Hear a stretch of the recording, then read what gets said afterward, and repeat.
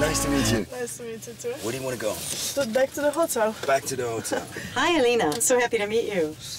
Thank you. I'm so nice to be in, in the car. You have Justina Na in your coach team. It's amazing to have her in my box. What's the best advice she's given you so far? To every day to give 100%. It doesn't matter if you're at your 10% today or not, or something is not working. You need to be extremely focused and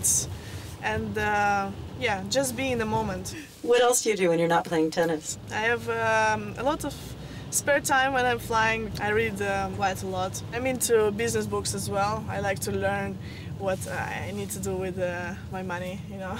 You're already preparing for later. Yeah, I try to prepare earlier. So, Elina, you travel all the time. What is it you always have in your carry-on? For sure, my stuffed dog. My stuffed dog, my toy. I have it since I'm 4 years old, and when I started playing tennis, obviously, and he traveled everywhere where I've been. What's his name? Bobik. It means, in Russian, it means like a puppy. Do you sleep with him? Yes. How do you prepare for Serena? Nothing special. Just give 100% and you don't have any regrets. Because obviously she's a great champion, so it's a big challenge.